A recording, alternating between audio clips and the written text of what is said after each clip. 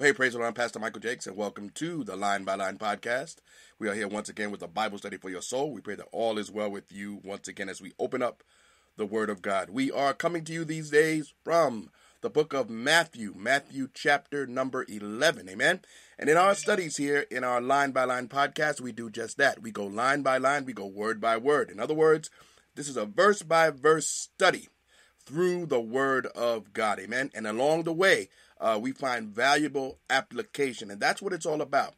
Bible study is about application. It's not about just knowledge and enriching our learning, which is all good, but we need to see what the Lord is teaching us. There are principles, there are things that we read that we are to apply to our hearts and to our lives, amen? And that's what we do here in this unique Bible study. So we pray that you will grab your Bible, grab your smart device, and get ready for some word here in Matthew chapter number 11. Amen. And we're going to get right underway with the word of prayer and the word of God right after this.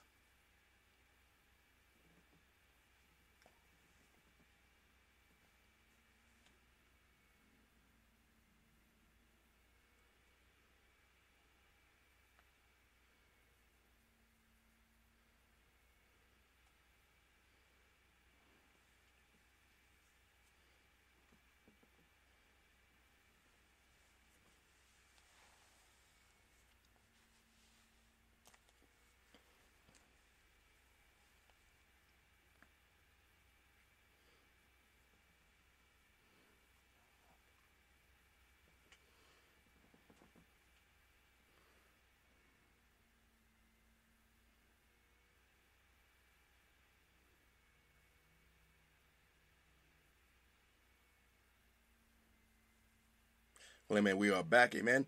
And of course, as always, we just want to remind you that you can share this page out, that others also may be blessed. You can become a part of the family of those who are passing along the word of God, amen. We have been given a ministry of reconciliation, and by passing along this Bible study, which contains the word of God and the gospel, you become a part of that family, amen. And so we pray that you will just share out this page that others also may be blessed, amen. Well, as we said, we are in the book of Matthew chapter number 11, and we're going to open up in a word of prayer, and we're going to get right to it, amen. Lord, we bless your name tonight. We thank you once again for giving us another opportunity to open up your word. Lord, we find wonderful and marvelous things when we open up your word. Lord, we pray that as we do so, and as we seek to explain your word, Lord Jesus, as you reveal it. Lord, we pray that you will give us clarity of mind and heart even as your word goes forth. Lord, we pray that you will draw those who need to hear these words to yourself, Lord Jesus. Lord, have your way. Bless us together right now in Jesus' name. Amen. Amen. Hallelujah. God is good, and we just bless the Lord and honor him and thank him for what he is doing in our midst. Amen. All right, Matthew chapter number 11. Now, as we start here in Matthew chapter number 11, Jesus has now made a conclusion, an end to his mission discourse, what has been known traditionally as his mission discourse. In chapter number 10, he's telling them that he's sending them out, and he tells them what they need to do as they go out, and then he goes on to tell them what they should expect as they go out. So that was his famous mission discourse, amen. And now he transitions,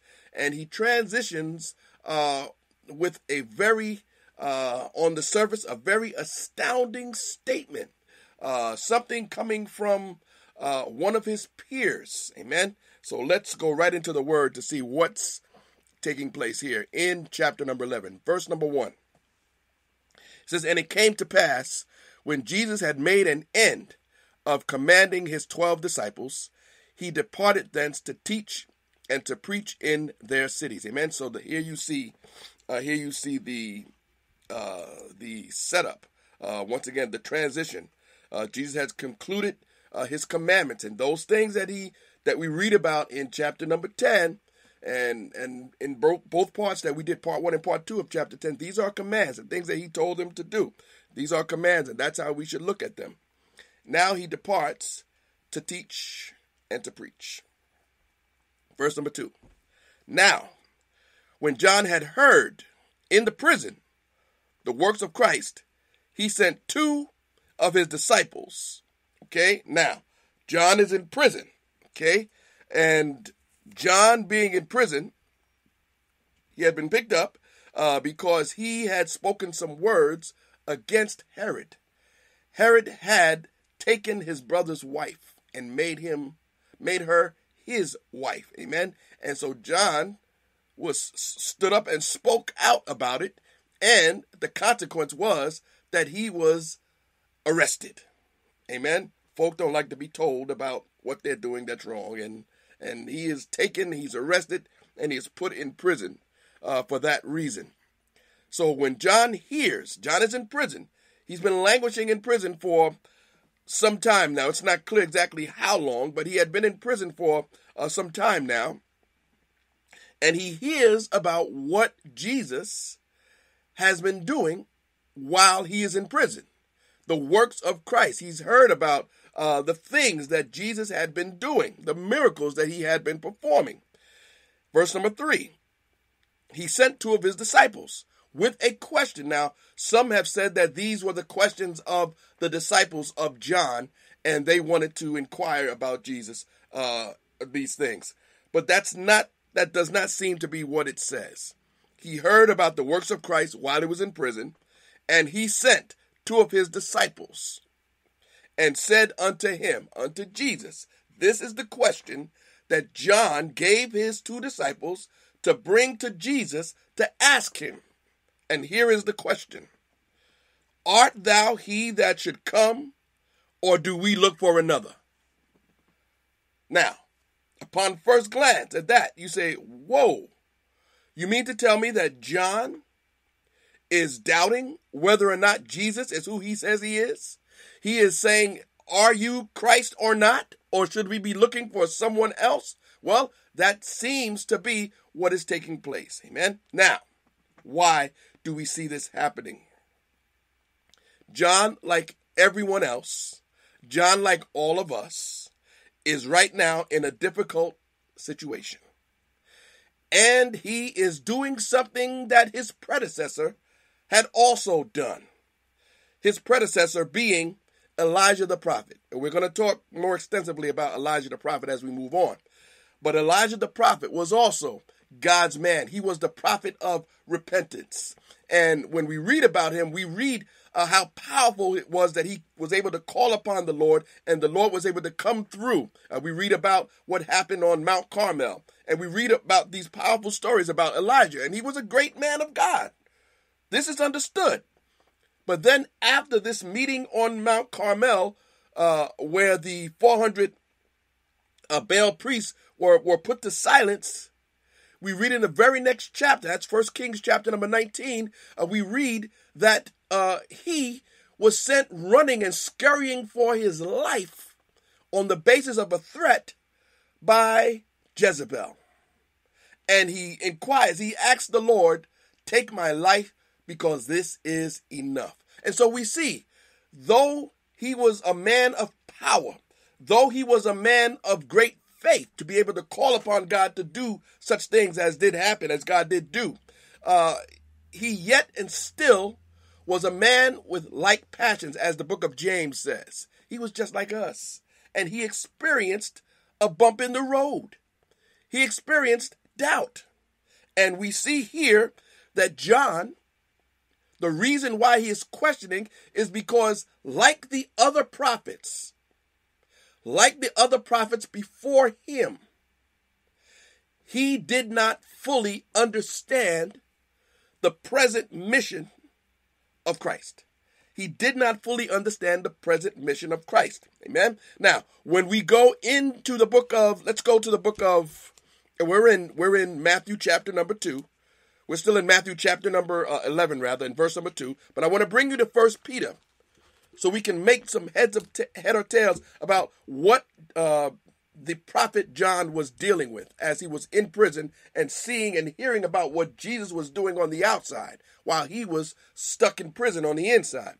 Here's what we read. 1 Peter chapter number 1. 1 Peter chapter number 1. Of which salvation the prophets have inquired and searched diligently, who prophesied of the grace that should come unto you. They prophesied about Jesus coming. They did not understand who Jesus was. They prophesied about what he would do and how he would come. But they didn't have a full revelation. They did not have a full revelation of who Jesus was. Verse number 11, searching what manner of time the Spirit of Christ, which was in them, did signify. So they were men who had the Spirit in them as they prophesied, but yet and still there was a disconnect. They had no understanding, or else the Holy Spirit did not reveal to them the full meaning of what it was they were prophesying. It says, which was in them did signify, when it testified beforehand the sufferings of Christ and the glory that should follow. Verse number 12, unto whom it was revealed that not unto themselves, but unto us they did minister the things which are now reported unto you by them that have preached the gospel unto you with the Holy Ghost, sent down from heaven, which things the angels desire to look into. And so these things that the prophets inquired about and wondered about, and if you want to say scratched their head about, that they prophesied themselves, even angels wanted to look into these things. Once again, they did not have a full revelation. And so what we know is that John the Baptist, as he is sitting in prison, he is wondering why he is not seeing the glory. He is wondering why he is not seeing the deliverance. He knew what the other Old Testament prophets had spoken concerning the coming Messiah. He had already tabbed him. He had already said, this is the Messiah. So he knew exactly who Jesus was. But from his view, he was not seeing Jesus fulfill that which had been spoken of him. Okay? And this was also the problem of those who refused to believe.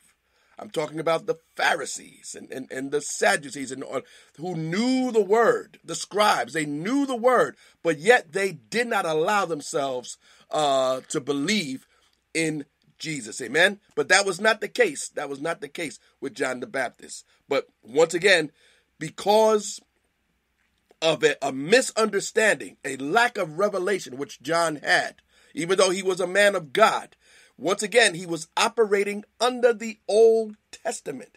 He was operating under the Old Covenant. And so, therefore, and Jesus is going to make that connection in just a little bit. Because he was operating under the Old Covenant, all things were not revealed to him as they would be to us, living in New Covenant or New Testament times. Amen? And so, that's the question that John poses to Jesus. Are you the one that should come? Or should we be looking for someone else? Okay?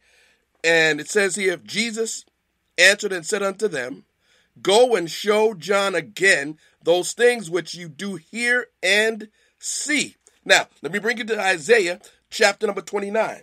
Isaiah chapter number 29. Isaiah chapter number 29. Verses 18 and 19. Here's what it says. And in that day shall the deaf hear the words of the book, and the eyes of the blind shall see out of obscurity and out of darkness. The meek also shall increase their joy in the Lord, and the poor among men shall rejoice in the Holy One of Israel. All pointing to Christ and his ministry on earth. And so Jesus reminds John, remember what it says about me. Amen. Remember what it says about me. And here's how Jesus puts it here in verse number 5. Matthew 11:5. The blind receive their sight, the lame walk, the lepers cleansed, and the deaf hear. The dead are raised up, and the poor have the gospel preached unto them. Amen. And all of that, we can go back to Luke chapter 4 and verse number 18, where Jesus gives us his own mission statement. And we can also go to Isaiah chapter number 61, where we read this the first time. Isaiah 61 and verse number 1. The Spirit of the Lord God is upon me, because the Lord hath anointed me to preach good tidings unto the meek, has sent me to bind the brokenhearted, proclaim liberty to the captives, and the opening of the prison to them that are bound, to proclaim the acceptable year of the Lord and the day of vengeance of our God, to comfort all that mourn. That would come later. But that is what Jesus came to do. And so he is reminding John of what Scripture says about him. Once again, when our doubt seems to be rising and our faith seems to be lessening, we need to look to the Word of God. We need to remember what Scripture says. God is not a man that he should lie. Amen. Let God be true and let every man be a liar. What he has spoken is what it is. Amen. And so when Jesus spoke, when he speaks here to John, he's telling him, remember what has been written about me. I am fulfilling it. But once again, what John didn't quite understand is that it would be progressive. It would be progressive, and it would be in two parts. Jesus would come and present himself to his people in his first advent, and he would be put down. But his second advent, he would come as a conqueror and a king. And once again, that's what we are still looking for today. Amen. And so I'm sure John hears these words. We don't get into whatever happened. We know what happened with John eventually. He was beheaded. But I'm sure that his faith was restored, and he knew exactly who Jesus was. But once again, where he was in this darkened prison, and waiting for his own death, which he knew was going to come, he's wondering, why am I not delivered? Why is the nation not delivered? Once again, Jesus reminds him that things must play out as they have been set forth. Amen. He is who he says he is, and he will bring it to pass. Verse number 6. And verse number 6 is a mild, if you want to put it like this way, verse number 6 is a mild rebuke. A mild rebuke to John and to those who would doubt who Jesus is. And here's what Jesus says. He adds another beatitude, if you will. Amen. He says in verse number 6, and blessed is he whosoever shall not be offended in him. Whosoever shall not be offended in him. Let me go to Isaiah chapter 8. Isaiah chapter 8 and verse number 14. Here's what it says. And he shall be for a sanctuary. Talking about Christ prophetically. This is Isaiah speaking. He shall be for a sanctuary, but for a stone of stumbling and for a rock of offense to both the houses of Israel, for a gin and for a snare to the inhabitants of Jerusalem. And so what Jesus would eventually wind up being, Jesus would wind up being a stumbling block to his own people.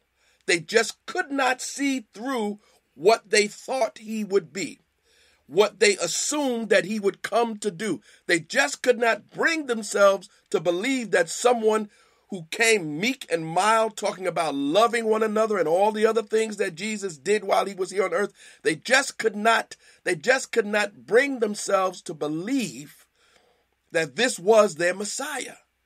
In their hearts and minds, with all that they knew, what the Old Testament said concerning the Messiah, the coming Redeemer, this man would be someone who would be powerful, who would be a military leader, who would take down their enemies. And they were not seeing this in Jesus.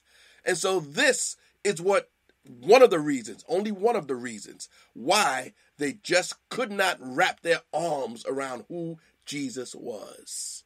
They just could not do it. Amen. But here's what Jesus said. He says, blessed is he who shall not be offended by me, that I will not be a stumbling block, that you will take me as I am and receive me as I am. You're blessed. And when we receive Christ, there's no doubt that we become blessed. Amen. We become blessed when we receive Christ. Matthew chapter 11, verse number 7. And as they departed, Jesus began to say unto the multitudes concerning John. Now, here's the things that he's about to say to John. Now, once again, this mild rebuke, if you want to call it a rebuke, telling, you're blessed when you believe. And he knows that John believes. Once again, there was a slight disconnect, but he knows that John believes. But he says concerning John, the mild rebuke, and now he's going to speak with glowing terms of John, because he knows who John is. He knows the heart of John. Amen. He knows the type of man John is. Amen. He knows exactly who he is, and he knows exactly who you and I are. Amen. And so now he gives his tribute, if you will, a tribute to John the Baptist. He says, "What went ye out into the wilderness to see?" Talking about when he was active in ministry, John the Baptist. A reed shaken in the wind? I've always pondered about that. Over the years, I've pondered about what does that phrase mean, a reed shaken in the wind? What does that mean? Well, simply put and bluntly put, do you think that John the Baptist is a pushover? That he's just a flimsy pole blowing in the wind, this direction and that direction? Do you think that John the Baptist lacks backbone, lacks conviction, and is easily swayed by public opinion? Is that what you think about John? But that's not who John is. Don't get the wrong impression of John just because you find him in prison now. The reason why he is in prison is because he stood up. Because he stood up. He made a stand. That's why he's in prison at this very moment. So John the Baptist is not a reed shaken in the wind, just blowing in the wind. If you've seen one of those crazy gas station things, balloons, when the wind hits them and you see it going back and forth with the wind and the air, and you see it's about to stand up and then it goes, that's not John. That's not John. He is not a reed shaken in the wind. Amen. Verse number 8. But what went he out for to see? A man clothed in soft raiment? Behold, they that wear soft clothing are in kings' houses. Amen. Once again, another bold statement concerning John the Baptist. Amen. John the Baptist was a powerful man with a powerful message. Amen. And the message that John the Baptist had was different than the messages of the previous prophets before him that all spoke about Jesus. Throughout the Old Testament, they spoke about Jesus in one way or another. Isaiah, who we've been talking about here in this study, Isaiah spoke more about Jesus than all the other prophets. He spoke more about Jesus. But we see that yet and still, John the Baptist, there was something about John. Here's what he says in verse number 9. But what went for ye out to see? A prophet? Yea, I say unto you, and more than a prophet. More than a prophet. Once again, John the Baptist was greater than the other prophets. Once again, it was about, not so much about the message, but the timing of the message. John the Baptist was the prophet directly heralding Jesus, and he stood on the same land as Jesus. He got to see Jesus. Once again, everybody else was looking and inquiring, as we read in 1 Peter. John saw him, held him, handled him, baptized him. John was right there with Jesus, even though he may have misinterpreted Christ's mission on earth. His earthly mission, he touched Jesus, he handled Jesus, he spoke with Jesus, and Jesus spoke with him. So that made him different than the other prophets. Amen. Verse number 10. For this is he of whom it is written, Behold, I send my messenger before thy face, which shall prepare thy way before thee. Once again, John the Baptist came directly before Jesus. Here he comes. Here he comes. Repent. The kingdom of heaven is at hand. The kingdom of heaven is at hand. Here he comes. And here Jesus comes on that glorious day when he's baptized. And he says, Behold, the Lamb of God, which takes away the sin of the world.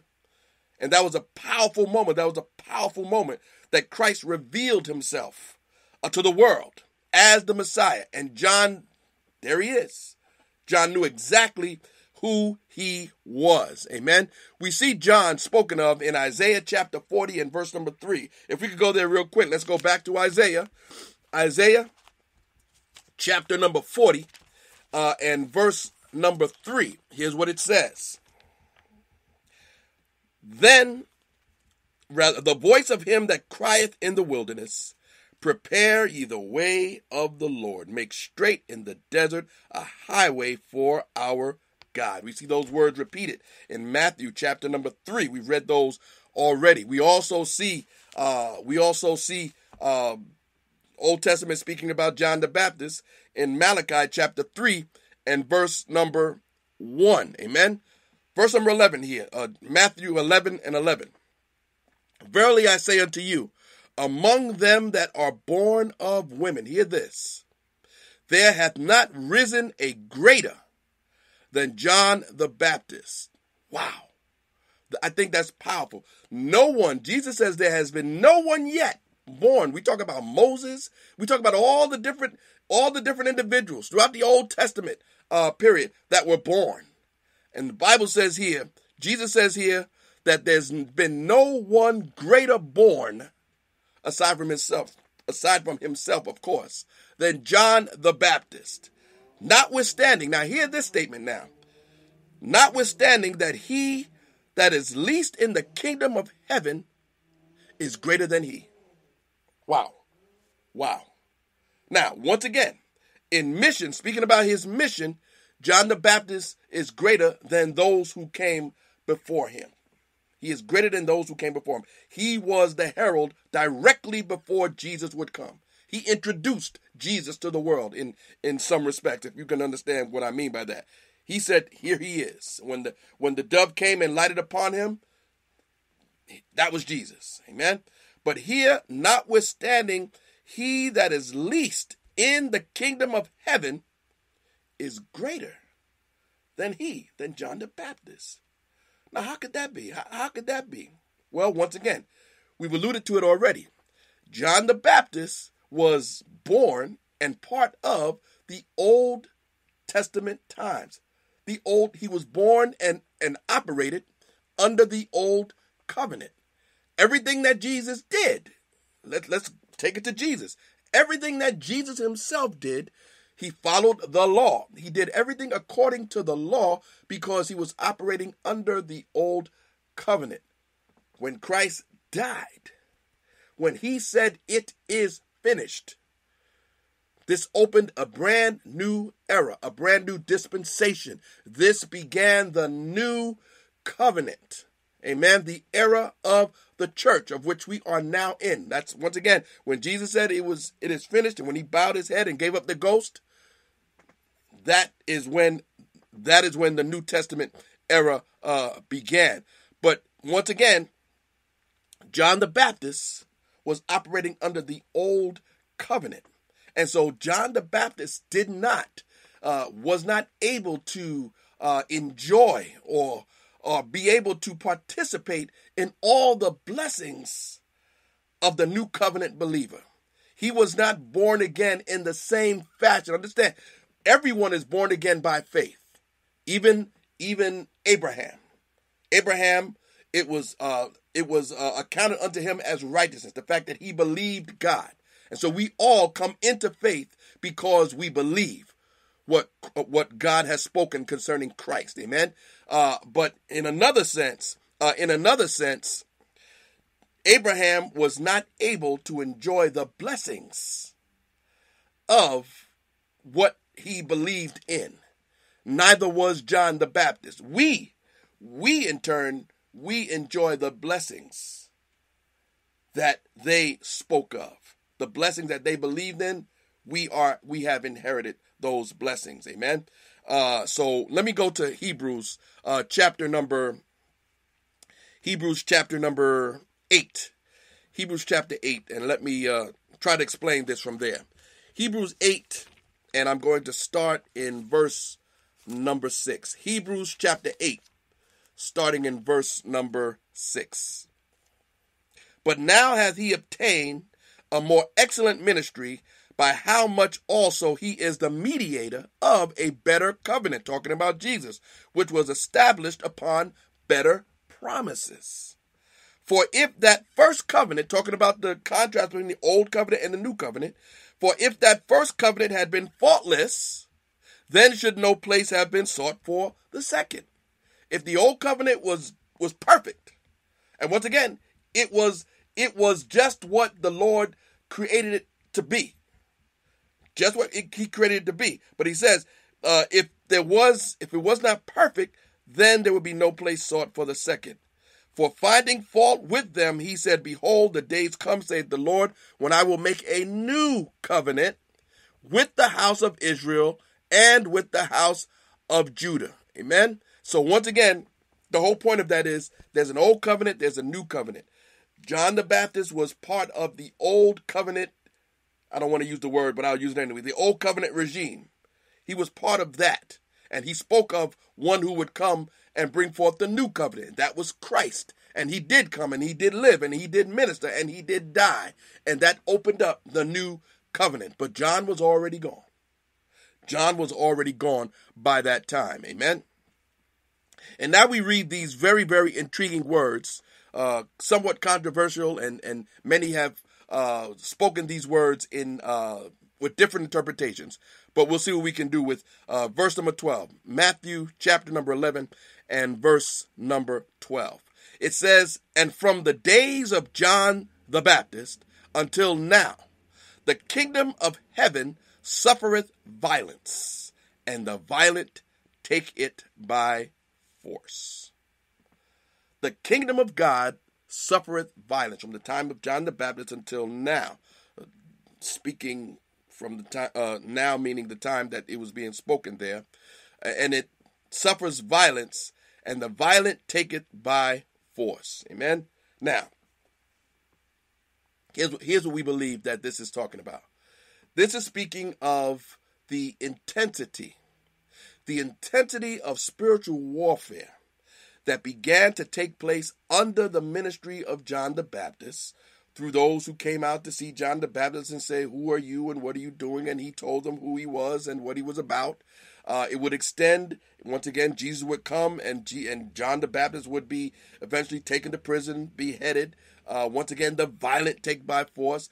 All of these different things that happened within the ministry of John the Baptist and would continue within the ministry of Jesus were all meant to stop the coming kingdom. Were all meant to delay the coming kingdom. We see the rise in demon possession throughout the Gospels. Throughout the Gospels, we read about demon possession. Once again, the enemy was on the move. The enemy was afoot because Jesus was on the scene. Amen. And Satan knew it. Satan knew it. He had been seeking for Jesus throughout the Old Testament time, trying to do things to stop him, to block it, with all the different prophecies concerning David. He tried to stop David. He tried a plethora of things to stop God's people. But now Jesus is on the scene. And we've already seen what he tried to do when Jesus was in the garden, tried to get Jesus to sin and to doubt who he was. And once again, the kingdom of God suffers violence, and the violent take it by force. So once again, this is talking about the evil and the spiritual warfare and the evil conspiracies that surrounded the ministry of Christ and beyond. And it also, the violent take it by force. Once again, with great intensity, we must strive to live for Christ. With great intensity, that same intensity, we must live for Christ. And we live for Christ by keeping our faith grounded in Christ and who he is. Amen. That's how we stay in. That's how we remain in Christ. Amen. That's how we keep our footing in Christ, by remembering who he is, by remembering what he has done, by placing our faith in his finished work. Amen. That is how it's done. Amen. The violent take it by force. Verse number 13. For all the prophets and the law prophesied until John. Amen. Now, once again, John the Baptist symbolically is Elijah. John is John and Elijah is Elijah. But once again, let's go to Malachi. Let's go to Malachi. Chapter 3. Is that Malachi chapter number 3, verse number 1? Behold, I will send my messenger, and he shall prepare the way before me. Whom ye seek shall suddenly come to his temple, even the messenger of the covenant, whom ye delight in. Behold, he shall come, saith the Lord of hosts. And there's another in Malachi chapter 4, verse number 5. Behold, I will send you Elijah the prophet before the coming of the great and dreadful day of the Lord. And he shall turn the heart of the fathers to the children, and the heart of the children to their fathers, lest I come and smite the earth with a curse. That's the very last verse in the Old Testament. It doesn't seem to end on a glorious note, but it does. Amen. It does. Amen. I will send Elijah the prophet. Now, in one turn, it's speaking about John, and in another turn, it also is speaking of Jesus. Amen. And that second part of that verse. Amen. Speaking about Jesus. Okay. And if ye will receive, and this is what Jesus means in verse number 14, what we just read. And if ye will receive it, this is Elias or Elijah, which was for to come. So Jesus explains the verses. Jesus explains exactly who Elijah is symbolically. John the Baptist. Amen. That's exactly what Jesus says here. If you will receive it, this is Elias, which was to come. John the Baptist is Elijah, which was to come, spoken of in Malachi chapter number 4. Amen. He that hath ears to hear, let him hear. Once again, this is the first time that we read these words in the book of Matthew. And it's Jesus saying, please listen to what is being spoken. If you got ears, please listen. Okay? Please listen. Don't ignore. Don't reject. Hear. Listen to the words that are being spoken right now. That's what he means when you see these words throughout the Gospels. He that hath an ear, let him hear. Amen. We read it in the book of Revelation more times than one. He that has an ear, let him hear what the Spirit says to the church. It's talking about listen. Listen with the mind to obey. Listen with the mind. Listen with the proper mindset. Amen. That's what he is saying here. Verse number 16. But whereunto shall I liken this generation? How shall I explain? How shall I describe this particular generation? It is like unto children sitting in the markets and calling unto their fellows. Verse number 17. And saying, we have piped unto you, and ye have not danced. We have mourned unto you, and ye have not lamented. He said, what's a good way to explain this group of people that I'm in right now, that I'm a part of right now? How should I describe them? He says, we play the flute for you, but you don't dance. He says, we mourn unto you, but you're not lamenting. Okay? There's something wrong. There's something wrong. Verse number 18. For John came neither. And what Jesus is about to say here, he's going to say, listen, no one listened to John, and no one's listening to me. No one heeded his words, and no one heeds my words. Yes, John had a following.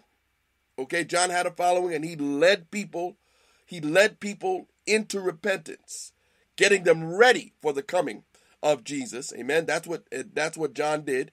And Jesus, whose ministry was still in progress, was still showing forth love. and doing great deeds in front of the people. But the people, on the most part, at this time, were beginning to turn on him. And he was not being received as he was initially. The Son of Man, verse number 19, no, finish verse number 18. For John came neither eating nor drinking, and they say he has a devil. You see, Jesus knew what was in man. And so Jesus now is going to relay the different reasons. He's going to relay the different excuses, the different justifications that people were coming up with as to why they did not accept John, why they did not accept Jesus. There's always a reason. People always have a reason why they don't hear truth. Okay? Because they know a better way in their mind. John has a devil. I can't listen to anybody that has a devil. No. Verse number 19. The Son of Man came eating and drinking, and they say, behold, a man gluttonous, a winebibber, a friend of publicans and sinners. This is what Jesus knew that people were saying about him. He's a glutton, he's a drunkard, and he sits and eats with publicans and sinners, tax collectors. He takes time with them and sits down and eats with them. You can't be bothered with anybody like that. And so they had their reasons why they rejected Jesus. Amen.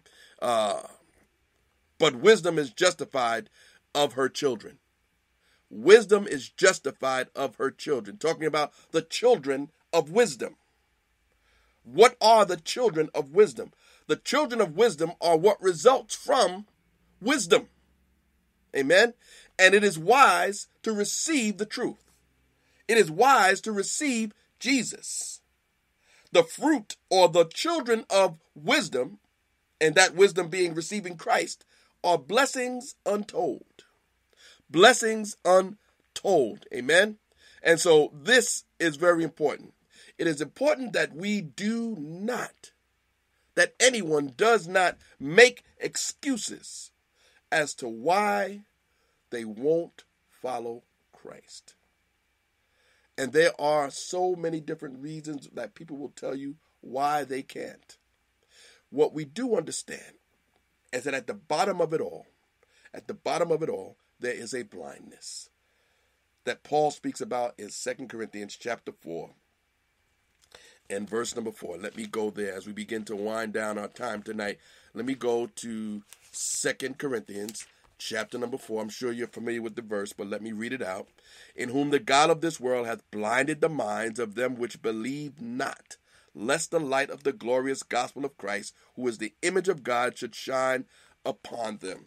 That is the bottom line reason why people do not receive Christ, because Satan has blinded their minds. How I like to say it, people just don't get it, because their minds are blinded, and Satan has put them in that place. There's a veil. They don't see, they don't understand, they don't comprehend. That's why people don't receive Christ. So I am not surprised when I hear about the different things that unsaved people do. If I watch the news, and I do watch the news, just to know what's happening in this world, I am not surprised when I see different things taking place. I do not see the news, and when I do watch it, I don't watch it and go, oh my goodness, how could they do that? Oh my goodness, what's going on? What's the world coming to?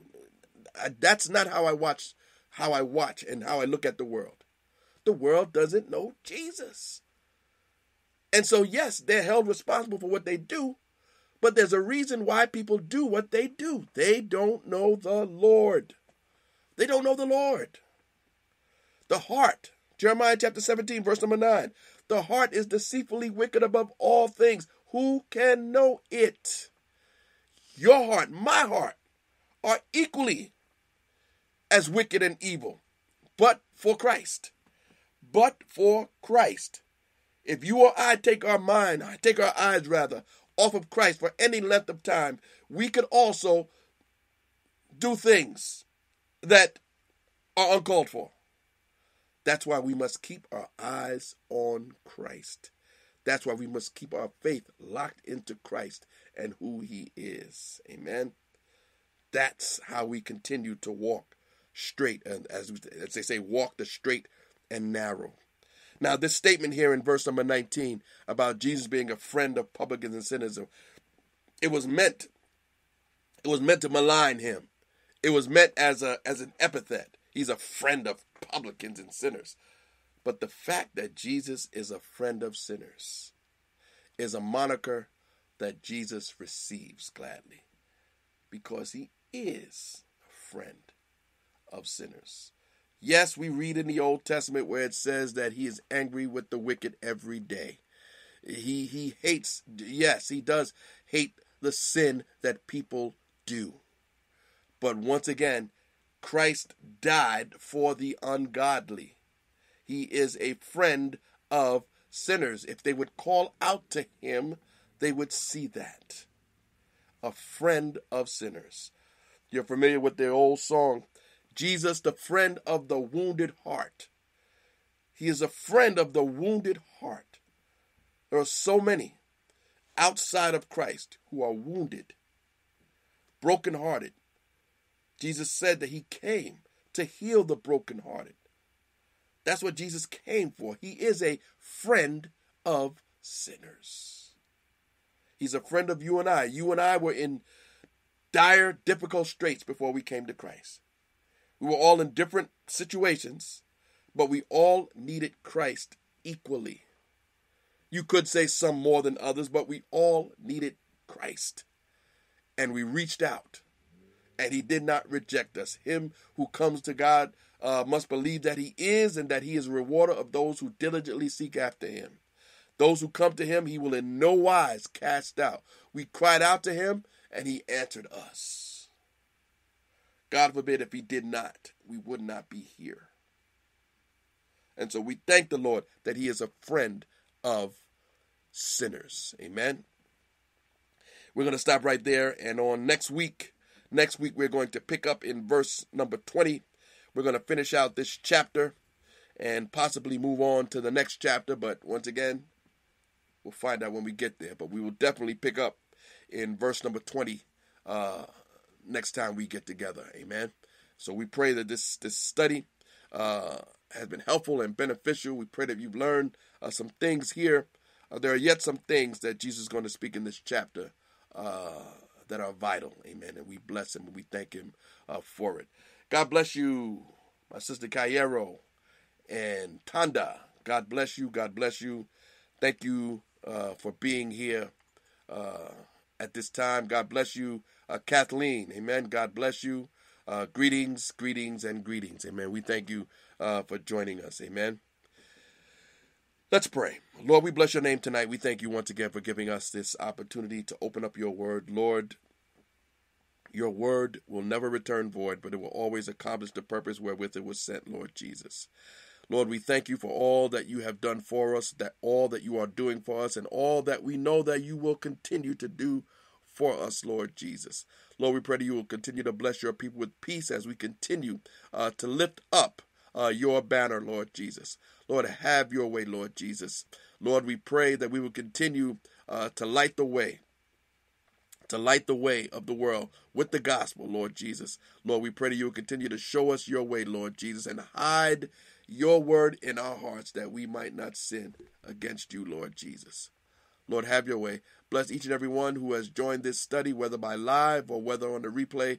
Lord, I pray you will touch each and every one, Lord Jesus. I pray that you see their situations. That, Lord, I pray you will bring healing to the heart, to the mind, to the body, to the spirit. Lord, I pray that you will encourage, that you will enlighten, Lord, that you will empower. Lord, I pray that you will have your way, Lord Jesus. We thank you for all things. In Jesus' name we pray. Amen and amen. Hallelujah. Hallelujah. God is good. Amen. God is good. Amen. So I want to thank, once again, thank each and every one of you for joining us. Once again, as always, we want to invite you to join us throughout the week. Tomorrow night, I will be here with our final installment in our series entitled back to the cross. We're embracing the power, the glory, and the victory of the cross. Once again, our final installment. That's tomorrow night at 8 o'clock. Please join us if you can. Amen. And on our first principles of the Christian life, that's Wednesday night at 8 o'clock. That's Wednesday night at 8 o'clock. We are going to pick up a brand new subject, and that subject is prayer. Amen. The Lord has been dealing with me for quite some time concerning prayer, my own prayer life, and this is where we're going in this series. We're going to be talking about prayer, and it will run, this series will run along at the same time as our series that we will start this coming Sunday. This coming Sunday, we will begin a brand new series in our Sunday sermon series, Saints of the Lord, Cry Out. Okay, discovering what happens when God's people pray. Amen. What happens when God's people pray? That's Sundays in September. Once again, Wednesday night, we're going to begin studying prayer. Amen. And on Sundays, we're going to talk about what happens when God's people pray. It's no accident that these two podcasts will be talking on similar topics. The Lord has had us to arrange it that way. So we pray that the Lord will be magnified and that we will be blessed by it. Amen. And of course, on next week we will continue in chapter number 11 in the book of Matthew, in verse number 20. Amen. So God is good, and we bless him and we thank him for what he is doing. Yes, our book is available on Amazon.com. We've had requests for it from different places. So we thank the Lord. We thank the Lord. Churchified or Sanctified, Exploring the Dangers of Religion and the Glory of Relationship. Amen. If you have read it, if you do read it, we ask that you just go over to Amazon and write a review. Whether you liked it, whether you didn't like it, whatever it is, just write a review, and that would be helpful. Amen. That would be helpful. Well, alrighty then. We want to thank you. I want to thank you for joining us here tonight. Once again, continue to pray for us. As we continue to pray for you, don't forget to visit our website at that'stheword.org. Leave us your contact information if you have not done so already. Your email address on our contact page. If you'd like to donate to this ministry, you can also do so at the website, that'stheword.org. Amen. You can also go to our our YouTube channel and become a subscriber.